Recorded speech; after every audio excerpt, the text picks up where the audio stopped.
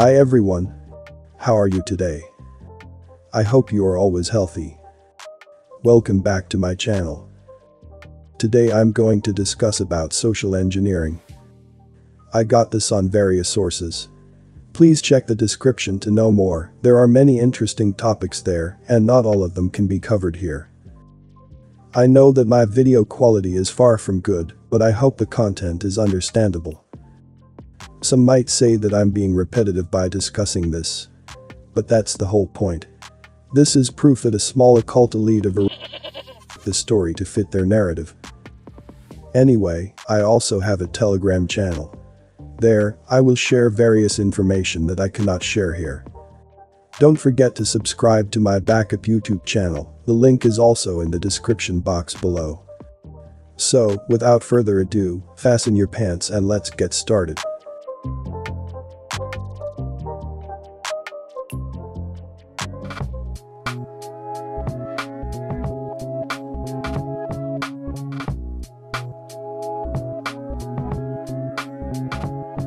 Ever pay attention to trends in the media? Some stories and narratives rise and fall in cycles, along with your awareness of them. It's kind of like a shell game, where the street hustler directs your attention to one shell as a distraction, while he shuffles aside the nut with the goods in it. And now you see it, now you don't, kind of thing. When you see the same story arise frequently in the mainstream media, you can bet that it's something you're supposed to be looking at. You see, the major corporate media operates from talking points and top-down directives. A mere 6 corporations own some 90% of all the major media outlets, and as corporations do, they're ruled by memos from up high. Tonight Show host Conan O'Brien knows this, and he rips on the media for the insane homogenization of local news. He does this bit where his team edits together actual footage of local newscasters from around the country, saying the exact same thing, word for word, but each anchor person personalizes it with their own inflection, pausing, intonation and so on. It's hilarious, but at the same time disturbing, because it shockingly demonstrates how ideas are forced into the mainstream of today's corporate culture. The point is, when you see a story being played over and again on various news outlets, you have good reason to believe that the information isn't coming to you organically. It's not something you really need to know, or something that is genuinely relevant to day-to-day life in your community. It's the execution of an agenda. The information is being deliberately disseminated to manufacture awareness and recalibrate the standard for normal. It's something the corporate media wants you to focus on. Like in the shell game.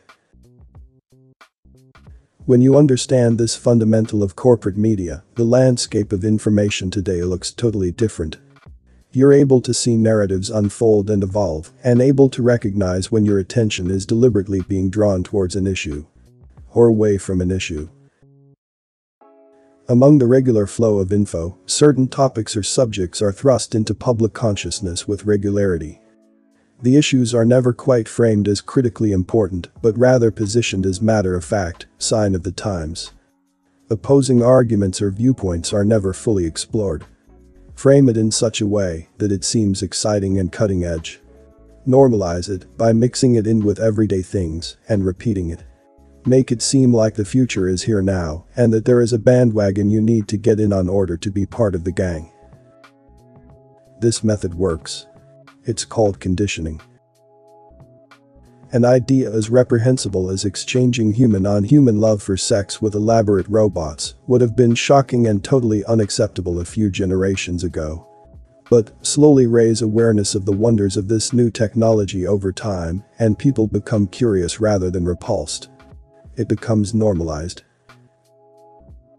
There really is nothing you can do about living in such a changing world, except opt out of the insanity, stupidity, and self-destructive tendencies being framed as wholesome cultural advances.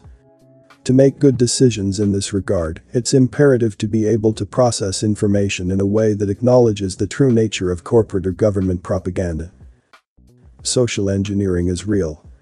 It's happening all around you. Are you paying attention? Before I continue the video, please give a like if you'd learned something.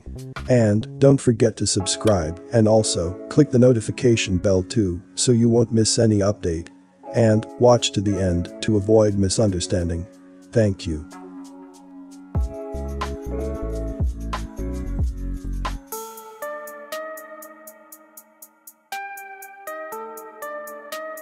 We are moving into significant times, and I feel it will be critical how we come to understand and perceive what is to come.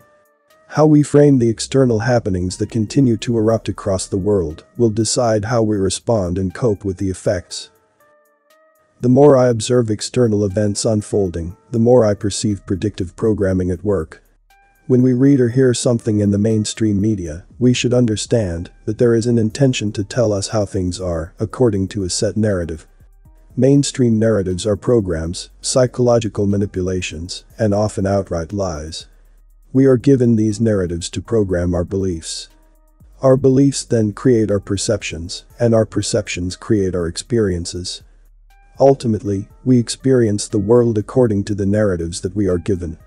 This creates a loop, and many people remain in this perception loop. In the coming days, weeks, and months, these loops are going to contain increasing dissonance, unease, and discomfort. We need to step away from them. We have to disentangle ourselves from the external programs and manufactured narratives. It is essential we step out of the lower frequencies of unrest and instability and find our inner grounding. We can do better than this. I feel that the times ahead are going to be increasingly chaotic, and it is important that we do not get caught up in these disruptive energies. Everything external to us is calling for our attention and dragging our attention outwards and away from ourselves. And this not only makes us more attached to external events and occurrences, but also weakens our inner balance. Now is the time to be grounded and stable. And to see clearly that what are operating in the physical realm right now are only shadows. They are the shadows of an older world, an older regime of power that is struggling with its last desperate breaths as a new revolution of understanding emerges. It is our time to acknowledge these struggles without engaging with them, for they shall also allow us to gain our sovereignty, inner freedom, and comprehension of the bigger picture. What do you think about this video? Please like and share this video if you like it so that more people are aware of what is happening in this world. Before I end this video, let's say thank you to everyone who took the time and energy to research this. They have done a lot for us all. Please subscribe to watch the next upcoming videos. Thank you for watching the video until the end. I hope this information is useful for all of us. See you in the next video.